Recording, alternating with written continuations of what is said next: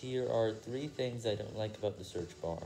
One is that it has changed to make the gaps slightly smaller, although this is making it look nicer, so I don't really care about it that much, but I still think that wasn't a very good change. Two is the worst one, and it's the black text. It sometimes makes you get scared, and I think YouTube needs to change this.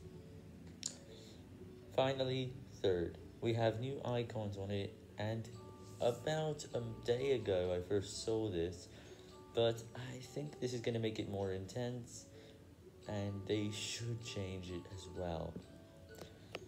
And that also makes things a bit more confusing too, so I think YouTube also has to remove that.